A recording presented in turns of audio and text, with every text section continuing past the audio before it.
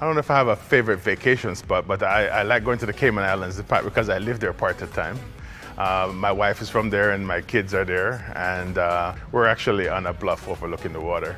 And so I just like being out there, especially in the morning when the sun's come up, or in the evening when the sun is going down. Fantastic views, and just being there, watch the water and contemplate.